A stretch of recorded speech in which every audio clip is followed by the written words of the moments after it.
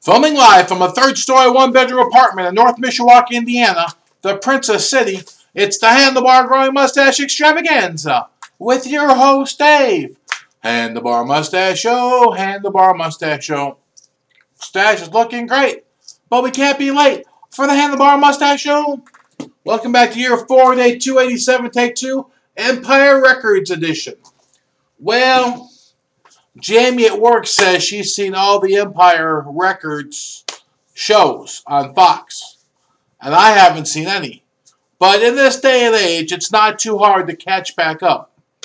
I just got to find a little bit of time every day to watch a show or two. So, I think it's probably on Fox On Demand. It might be even on my cable where I can find it. So, but I haven't watched any of them yet. I've seen the previews and the trailers and all that good stuff. There are some things that you want to keep for a desert island. So I figure I'll keep the castle show, where the guy who's a writer helps the cop who's the hottie solve crimes. I could probably bring all those to a desert island and watch those while I was waiting to get rescued, while talking to my volleyball, as is the custom when you're stranded on a desert island. I'm not sure how you would have it. Well, I guess you could charge your smartphone with a coconut or something. I've seen it work with a potato granting electricity to, you know, something small. It might just work.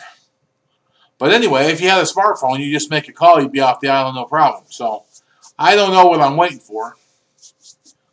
But they usually have it on TNT right before or after basketball games.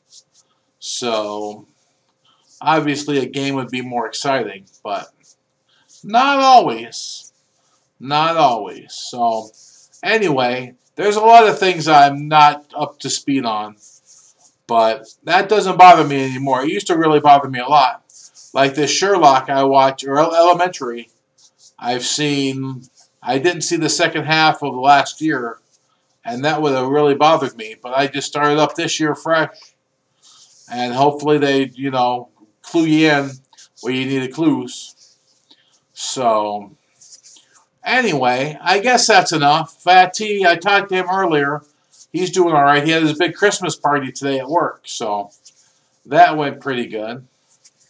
So anyway, I guess that's enough for me. I've probably said too much. Knock on wood. Keep it classy, interweb. And until I see you mañana, I bid you all arrivederci and adieu. Oh, that was nice.